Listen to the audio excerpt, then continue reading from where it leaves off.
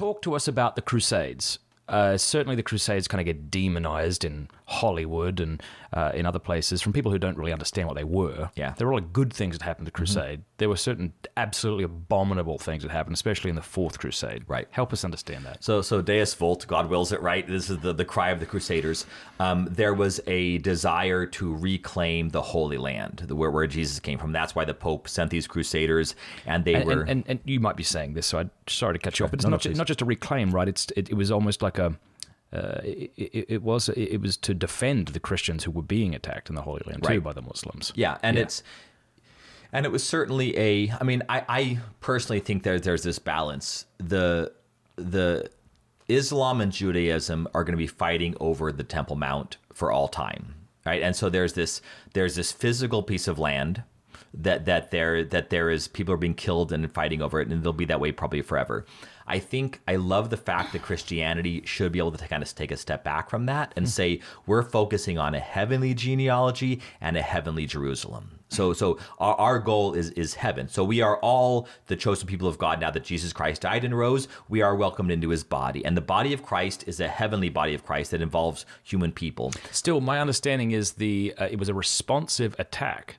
So it wasn't like the Muslims were set up there and the Christians were like, let's go take it. Right. It was that the Christians were set up there and they were being invaded by Muslims, and the Crusades were a response to that. Yeah, when exactly that invasion happened, I don't know. So you might know more than that than I do. But I do know the Crusades, as much as it's demonized, did have a good purpose. I mean, I believe that the Holy Spirit was working through the church in a general way when it came to the Crusades. But the problem that the Orthodox have is that during the Fourth Crusade that went through Constantinople, there was an obvious knowledge by the Crusaders that the Orthodox who were there were not Catholic. Yeah, now explain this to us in all of its gory detail, because I want Catholic to be absolutely... Yeah.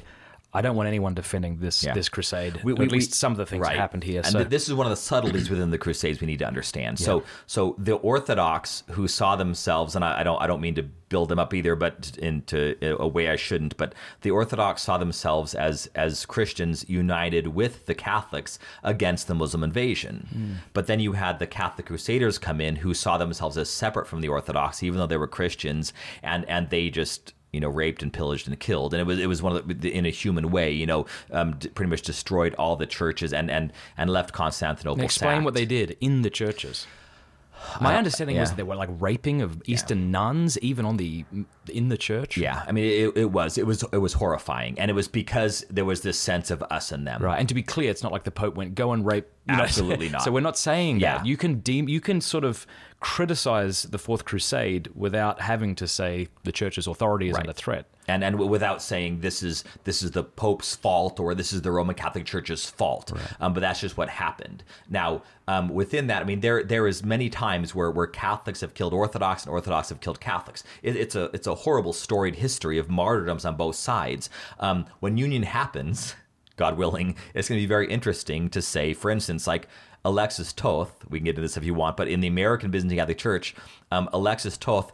I don't know what that is. So he was a Byzantine Catholic priest who was a widower, and he was before we had our own eparchies, before we had our own dioceses here in the United States, to get another priest for a parish, he had to go to the local Roman Catholic bishop and say, "Can you please write to Rome and have Rome, since we don't have our own dioceses, send us priests from Ukraine, from Slovakia, and send them here to the U.S." Well, he showed up at the office of Bishop John Ireland in Minneapolis, St. Paul, which is where he was, and Bishop Ireland just said, "Aren't you one of those Byzantine Catholic priests?" And he goes, "Yes, I'm a widow. I was married." And for now about 30, 40 years, there had been this tension where the Roman Catholics thought that the Byzantine Catholics were causing scandal because of their married priesthood. Yeah. So they wrote to Rome and said, "We need an authoritative document from the Eastern Congregation that says Byzantine priests in the United States cannot be married." So when that documentation came from Rome, it had already happened in the 1890s. It happened again in 1929. many of the married Byzantine Catholic priests switched to Orthodoxy. So I'm sorry. How do we get from the Fourth Crusade to this? Well, that's the differences in between the Latins and the Romans. Oh, I see. So that happened in the Fourth Crusade, and the reason why these crusaders themselves felt that they could sack was because of these real. They saw it as heresy. Yeah, they your saw liturgy looks schism. different. You're married. You celebrate with leavened bread. Exactly. All these different issues that led to the Great Schism in 1054, and now just a couple hundred years later, 100 years later, is enabling this us and them tension. And so when union does happen, here's all the human things we're gonna have to deal with. So you still talk to some Greek Orthodox today, and you will say, why aren't you in union with the Catholics? They'll say the Crusades. Yeah. That'll be on the top of their list. It's a very emotional thing. How dare they came in and they destroyed our homeland. I mean, Constantinople was where our church from. That's where we get the name Byzantium, Byzantine Church. I mean, and the Byzantine Orthodox too. They saw that as an immense attack. So there's this human dimension. And the reason these attackers did this is because of the differences they thought were illegitimate. Exactly. Like married priests, leavened bread. This is not the true church. These are not apostolic Christians. And this schism.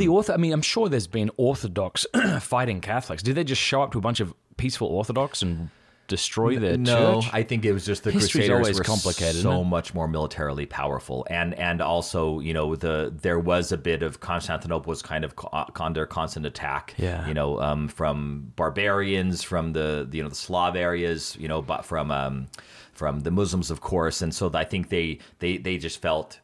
If we're looking for good, they were seeing, here's someone that's going to be on our side, and they weren't. And so it's very emotional, just like the Alexis Toth story I was telling you about. Like with him, he left. He is a saint in the Orthodox Church for leaving the Catholic Church. And so it's like the imposition of Rome, this evil Rome on us, telling we cannot have our authentic tradition of married priesthood. So he left and joined the Orthodox. So they now have him as a saint for kind of sticking with the ancient traditions. Now, when we have union, is Alexis Toth can be a saint in the Universal Church? And what are we going to do about the Crusades? I mean, there's things like that. These are the emotional aspects of the separation of the churches that we're going to have to somehow deal with when this comes back together again. But the Crusades is one of the big ones, one of the big emotional reasons for separation that we're going to have to somehow deal with. And so there are certain things that Catholics ought to defend as they speak with Orthodox and try to bring them into the church. I'm not sure if you would see it that way, but this isn't one of them. You know what I'm saying? Like defending the Fourth Crusade is not one of them. As we interact with our Orthodox brothers, we might feel the need to defend absolutely everything. And right, correct. There needs to be subtleties there. And John Paul, thank God, Pope John Paul II, he actually apologized. He made a public apology for the sacking of Constantinople. And it was, we need that. And so much in our faith is subtlety. I mean, I've been a priest now 15 years. Like, so much of it is saying nuance, we subtlety. want to be black and white, exactly. And now in the social media world, it's like everything is black and white. I'm going to be hardcore because we also need that. We also need some black and white in the church especially nowadays. When we feel like we're not getting much direction. Right. And we just, we're flailing. We're flailing. And I think the temptation is to forsake nuance for the sake of clarity. Exactly. And sometimes that goes too far. So we need to pray for wisdom. I've realized wisdom and maturity, those two things to say, what does a wise, mature person do? They see the subtlety, and they're black and white when they need to be black and white, and they're gray when they need to be gray. And that they have the wisdom and the maturity to say, this is how it is. So I think we as Catholics can say,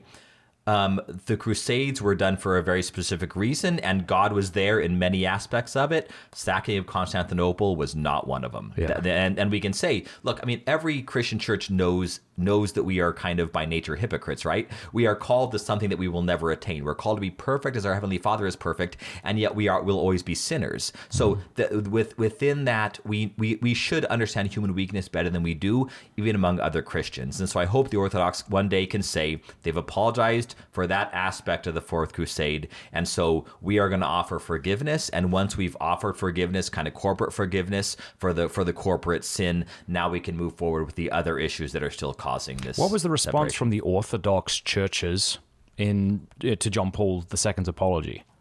Because sometimes when I think of the Orthodox, I just think of like a pissed off group of people that aren't interested in union and don't want to have anything to do with this. Yeah. I have this like theory, and I think it's accurate, that it's always the underdog that's upset with the bigger guy. Yeah. Canada doesn't want to be America, but America thinks Canada's cute. New Zealanders hate Australians. We think New Zealanders are fine. The Orthodox are always upset at Catholics. We're like, well, basically, we believe a lot of the same stuff. Right, and that's the squeaky wheel gets the oil. So there's the people that are the loudest and kind of the most. There's a great story where the you have especially the Russian monks on Mount Athos and Patriarch Bartholomew, who's currently the ecumenical patriarch. He knew John Paul. They worked together very well. He's very solid in his orthodoxy, of course, thank God. But he is also desirous of union if it's done well. And I like the way he phrases these things. It was very similar to what John Paul was saying. John Paul, actually, if you remember, said, I am open to reanalyzing the way that I live out my primacy and supremacy in the church. I want theologians to debate this. And unfortunately, the devil was there, and only 2 or 3 theologians really threw themselves into the work of saying, here's how we can without giving rid of any of our traditions, be authentic to canon law and to the reality of the Catholic Church. Here's how we can phrase differently the administrative authority of the Catholic Church that came from Trent, that came from Vatican I. Here's how we can reanalyze those statements in a way that will hopefully be okay, understandable, and the way that the Orthodox can embrace it. I feel like, after the confusion of the Second Vatican Council, having a faithful, saintly Pope, I feel like we Catholics were like, all the authority. You have it all. Because these guys, we're all crazy. We need you to lead us. Yes. Sort of leaning into this ultramontanism thing.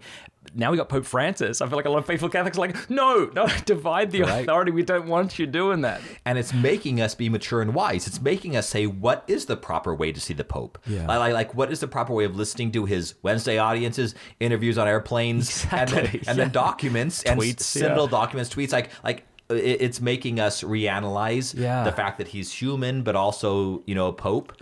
Another issue the Orthodox have is because of this hierarchy. They say when he has the title of the Vicar of Christ, if the Holy Spirit proceeded from Christ as well, then they think that the Catholics say that Christ has a certain authority over the Holy Spirit because of that hierarchy. So therefore, if we call the Pope the Vicar of Christ, therefore he decides where the Holy Spirit goes and where the Holy Spirit doesn't. Oh, that's interesting. And he's giving himself that order. So all of these are, I see these as a bit of a stretch.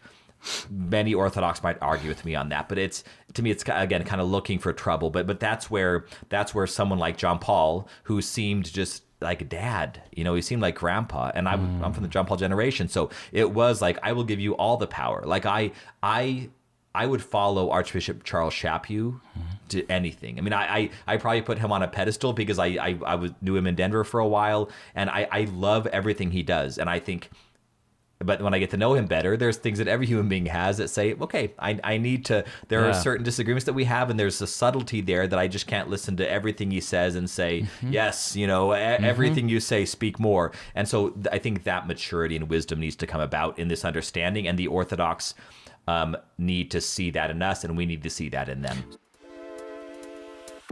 Hey, if you enjoyed that clip, you will absolutely love the full interview, so click right there to enjoy the whole thing. Also, a big thanks to these groups who made that interview possible. Learn more in the show notes below about these guys. They're absolutely incredible, and honored to have them as sponsors. Oh, and also, if you haven't subscribed yet, click subscribe and then that bell button. That way YouTube will be forced to let you know when we put out more content.